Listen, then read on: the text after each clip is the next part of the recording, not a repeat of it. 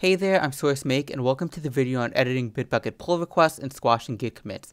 Now in the previous video, which will be linked below, we learned how to make pull requests on Bitbucket using the branching method. And we got some feedback from the demo that we did that the project owner agrees that dolphins are the nicer fish compared to sharks, but they don't agree that ice cream is tasty. So they want us to remove the line about ice cream before they actually merge our branch into the main project branch. So that's what we're going to be doing in this video. Basically, what we want to do is we want to overwrite some of the commits that we previously did for the branch so that this pull request automatically updates. And this is opposed to actually making a brand new pull request, which would be bad practice. We don't want to do that. We want to just update this current pull request. So the steps for doing that is going to be right here on my website. We're going to be going through it on this video, and we're going to be doing it for this example. And you can find this link, a link to this page, below this video, and there will be links to everything below there. So you can click those links. You can bookmark this page if you want to. And while you're down there, hit the subscribe button for this YouTube channel. Thanks. So let's go ahead and get started. We made the previous pull request as you saw in the previous video, and now we care about editing it because we got some feedback that we need to. This is a very real thing. So here's what we have to do, and I was kind of doing this, I was testing it out, so just ignore what you just saw. Don't worry about that. But the first thing that we need to do is on Bitbucket, do I need to make this bigger for you? Yeah, I can make it a little bigger. On Bitbucket, look for the source code for your branch. And we can find this pretty easily, actually, if we go to right here on the pull request. If you look at the commits, you'll see all the commits that we did. I'm going to open this in a new tab. We're just going to pick any commit. And we'll view the source for that commit. And it actually really doesn't matter because we're going to be, we're on the current branch, but it doesn't matter too much. So we're going to copy this git clone command, though, because we actually need to clone this repository. And we're going to open a terminal on our local computer for the cloning. Of course, any terminal can work. Right now, I'm on Windows 10, and I'm about to turn this into a Linux terminal, just like that. And we're going to clone this. So we're cloning this project. We're going to cd into it in the terminal, and we're going to look at this right here in the actual folder. And the first thing that we need to do is make sure that we are on the correct branch. So we want to check out onto the branch that our pull request is for. Now, if you remember from the previous video, that branch is documentation/faves. Make sure you check out to whatever branch you make. So let's do that. Git checkout, and the branch name is documentation/faves. Okay, great. So that actually worked. It's a little weird when you see these things pop up. You don't know what it says. So now our code reflects the actual branch that we care about. And in our local project, what we want to do is make the changes that we care about. So the owner gave us feedback that they don't like this line about ice cream. So voila, it's gone. It's exactly how the owner wants it to be. And we need to add and commit these changes. So let's go ahead and git add period. And we're just going to write this generic message right here. We're not even going to give a good commit message, and I'll show you why. The reason is we want to squash the git commits together. So there's some numbers involved here. For our current change, we just made one commit. But if you look at the git log for this project, there are 4 commits that we see, and there are 3 that we care about. So this is the commit that we just made. There was that other commit where we updated the word sharks to dolphins, and there was the first commit where we actually wrote that line about ice cream. Now what we want to do to make this pull request automatically update, and if you look at the pull request right now, I'll show you just so it's all clear. You see that this line about ice cream is right here. We want to squash all of these 3 commits together so that the pull request automatically updates. And we can do that using the reset command. Now this is the part of the video where I remind you that everything that I do on my websites and on GitHub and everything is under the MIT license, which basically means you can have all of my code, but if something breaks, it's not my fault. So make sure you do this with a grain of salt. I don't want you to mess up any commits, so make sure you're counting your numbers very carefully.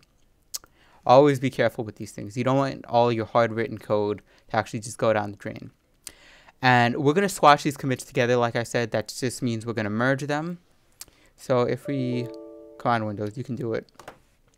The command is git reset soft head and this tilde, and then we have to put a number. Now the number is going to be the number of commits in your pull request, which if you go back, let's go back right here.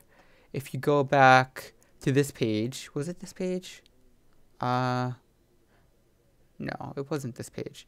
Let's go up here. The number of commits in this pull request you'll see right here really easily. So we have 2 commits for this pull request, plus the number of commits that we just did on our local computer, which was 1. So our number right here for this project is going to be 3. We're going to be squishing these 3 commits together, and we just press enter. So that squashes the git commits together. So if you do a git log now, you'll see that, oh wait, we didn't commit it. So that squishes them together, but we still need to do the commit. Let's not get ahead of ourselves. So let's do a new commit message. And this time we're just going to make the message say dolphins instead of sharks, just to be descriptive of the overall change the pull request should now reflect. So now we need to push this commit to the, back over. Let me type it out. So we're going to do a git push origin.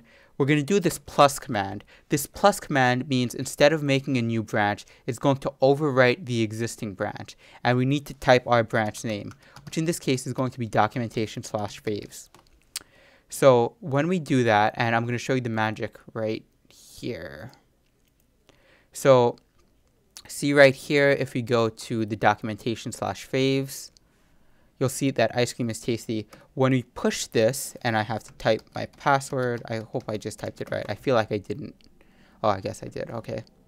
So this is going to push our changes and overwrite this existing branch. So when we refresh this page, did it work?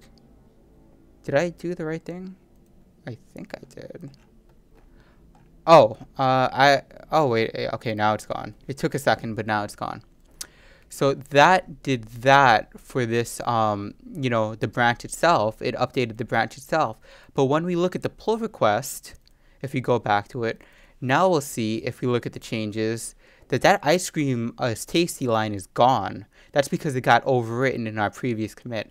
And now if we look at the actual commits for this message, instead of there being 2, there's just this now 1 commit from what we just squashed.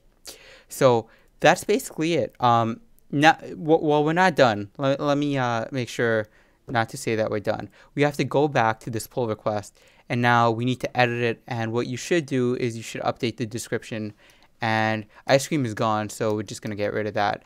And we could even make the title a little more descriptive. Now just say dolphins, shark. Actually, it would be sharks, dolphins. It's good to update this stuff because people are going to need to know. So you can update this. And you can also leave a comment in the actual pull request. So you can say something like, I removed the line about ice cream. You can do that. And just like that, we edited this pull request. And it was really simple. So just to reiterate one more time, you clone the repository, you go to the branch for your pull request, which is why I mentioned so much in the last video that doing the branching method is important for doing your pull request. We went to that branch, we made the changes to the branch that we wanted to, we added and committed it, then we squashed all the commits together, and by doing that and then pushing those, well, you have to make the commit for that, and by pushing that and overwriting the previous branch, you automatically update the pull request that's there. And that's how, that's how it gets done. Then you can update the actual Bitbucket pull request that exists, the text here. And just like that, you can edit and get feedback and work with projects just like that really easily on Bitbucket. So, yeah. Once again, this webpage, if you don't want to memorize all that, you can come to this webpage and bookmark it. That's what I would do if I were you. The link will be below this video. You can also subscribe, leave a comment, like if you like this video. There are links to my social media on this page. You can follow me on Twitter, stuff like that. I'm srcmake. Thanks for watching. Happy editing your pull request. Hopefully you don't get too much feedback and people just like your code.